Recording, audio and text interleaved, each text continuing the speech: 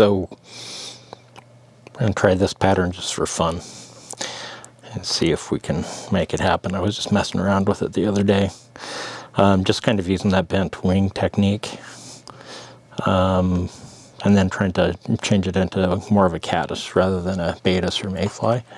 Got a size 14 TroutFly hook in the vise, and I'm just using a light colored Superfine nano silk for the pattern. So we're going to come down here right around to where the barb of the hook would be, just as a measuring point as I begin this particular fly. It should work for us. So then I'm just going to go forward a few wraps. I'm going to start just by dubbing the body, and I'm going to use Superfine dubbing. And what I'm going to do is I'm going to kind of take some of the cinnamon caddis as well as the tan, just the tiniest little bit, as usual, is all you need. In fact, I've got so much there that it's probably going to, I'll end up pulling some of it off. So I've got the cinnamon and the tan kind of together here. And I'm going to keep them that way just to kind of keep more of a variegated feel to this.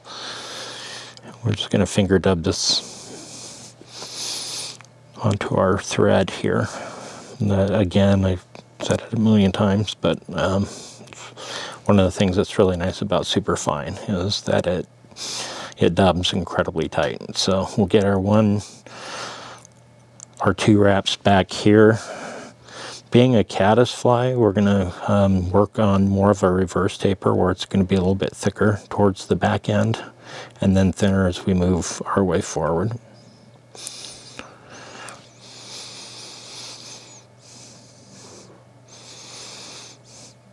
So I'm just dubbing on the second helping, more or less, of this dubbing. And again, I want that reverse taper, so I'm going to tighten this down as I move forward up the shank of the hook.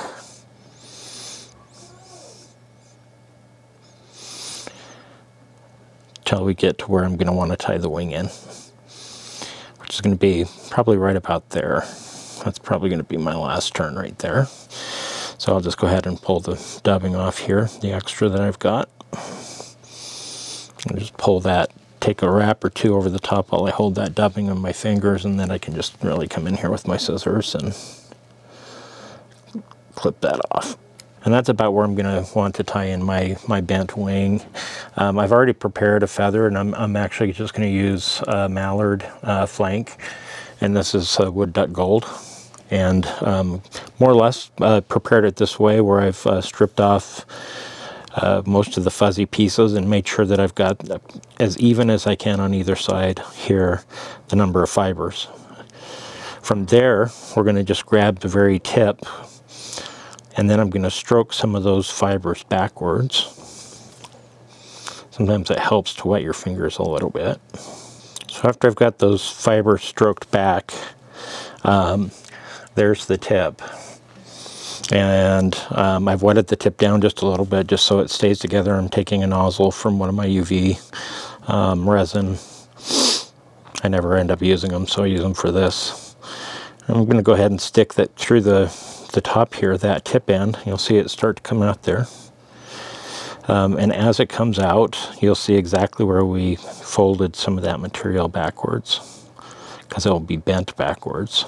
Just like that.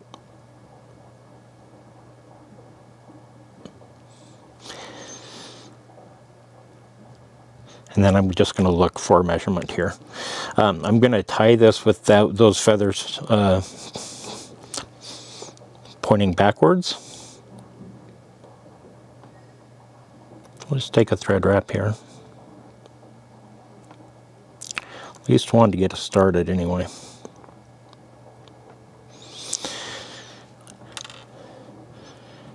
So once I get at least that one thread wrap in there, I'm going to really try to get this centered as much as I can over the shaft of the hook. So that's why I'm turning my vise more towards me. So a couple of things that we're wanting to accomplish here. One is I want to make sure I get this secure. And that's where the nano silk can come in handy here, because you're not adding a lot of bulk. We're looking something like this at this point.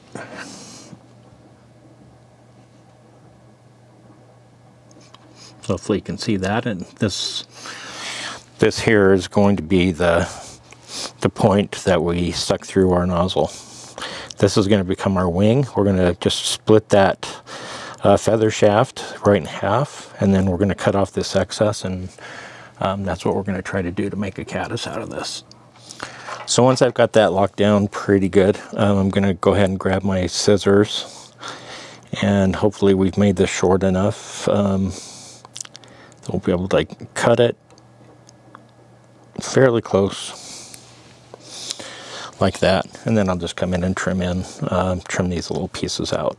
So now that I've got that cleaned up a little bit, it's going to look a little bit like this. I'm going to try to focus so you can see kind of what we're looking at there. When I use this technique, typically or most commonly, I would split this wing right now, but what I did the other day when I was tying it was not do that until the very end. But what we're going to do is I've got myself a done hackle, appropriately sized here, and we're going to use that for the front end here of the fly. So I'm going to go ahead and kind of tie that in right about where I want to start taking wraps with that hackle. And then I'm just going to move my thread forward just a few wraps, and then I'll come in with my scissors and grab that stem, and we'll go ahead and snip it off so it's not hanging over the eye. Now, without crowding the eye, I'm going to go back and we're going to grab a little bit more of the dubbing. This time it's going to be more of the cinnamon. And this will just help cover up some of those thread wraps. That's all I'm trying to do here. And also kind of create a hint of a bit of a thorax.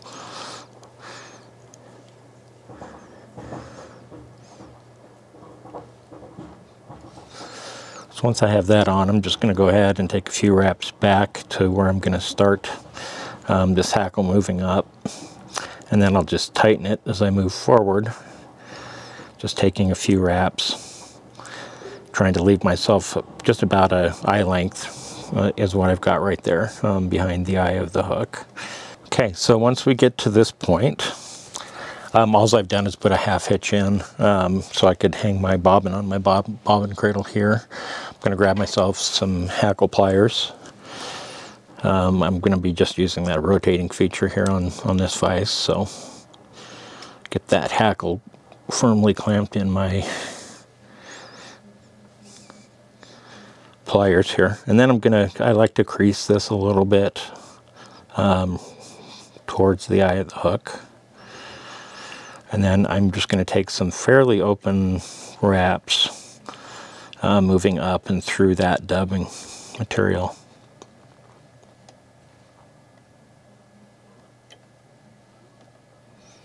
Probably this will be our last wrap right here. Keep my tension on that hackle plier so I don't have that hackle unwinding on me. Go ahead and tighten up my thread a little bit. We're going to take a couple of wraps over the top of that hackle to help lock it in place. So this is behind the hackle, more towards the bend of the hook. So these thread wraps are going over the top of that feather shaft. Once I've got a couple of wraps in on that side, I'm going to go ahead and pull this backwards just a little bit, and I'm going to just get myself a couple of wraps also in front. From there, I should be safe releasing this from my hackle plier, just like that. And I am going to grab my half hitch bodkin tool, because that's what I often turn to when I'm doing this kind of a hackling on the front of a fly. So just this brass, probably bought this like 30 years ago, but bodkin, I don't use it as a bodkin as much anymore, but the other end has got the hole in it, which will allow me to just wrap my thread around, stick that hole over the eye of the hook, and slide that knot into place. So that's doing a couple things for us right there. It's first of all securing our thread, so it's now not going to come unwrapped, but it's also pushing those hackles back a little bit, so I don't have to trim quite as many out when I'm done here. And I'm not going to whip finish. This is going to be kind of how we're going to finish the fly off here. So you can see I've taken a few thread wraps there. Go ahead and let my thread dangle and put my handy tool back. I'm going to grab my scissors. I'm going to cut this hackle on the front here off, and I want to cut it off as close as I can where the stem is against the shank of the hook, so that we end up with something like that. I'll set that hackle aside because I probably can use that to tie a few more flies still. And with that, I can now cut the thread. So I'm going to grab my tool to cut my thread and get that portion of the fly finished. Just like that. I really like this. It's on the opposite end of this loon tool. I've looked for them elsewhere, but it kind of looks like a regular screwdriver head. But actually you can just touch it against the thread and it breaks it off, and it makes a much closer cut, I'm finding, than scissors ever could. So now that we've gone that far, now we hold our breath, and we're going to carefully grab that handle from the back, and we're going to slowly try to split the wing.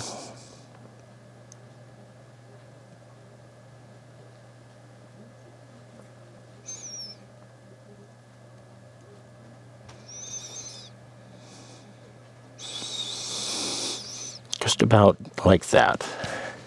So it's going to look a little bit messy, but you get the idea. So we've split that feather right down the center by grabbing these top handle portions and basically splitting them apart. In that shaft of the feather, if you're really careful, will just go ahead and split right down the middle, and it makes a really nice looking wing.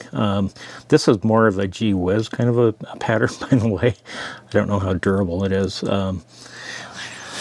From here, I'm just going to come in and I'm going to do a little bit of cleanup. I can go ahead and work on cutting those handles off on either side.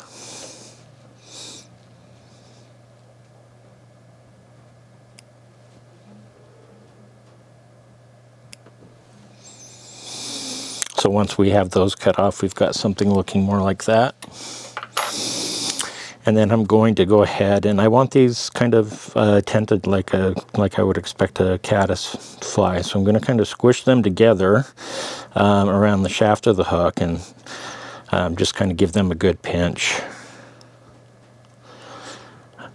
So we get kind of that tent-like shape that you would want with a caddis fly. So there you go. Just again using the bent wing technique, but this time rather than using that bent wing going straight upright for a mayfly, we've created that kind of tent wing that lays back over the body to make a caddis fly.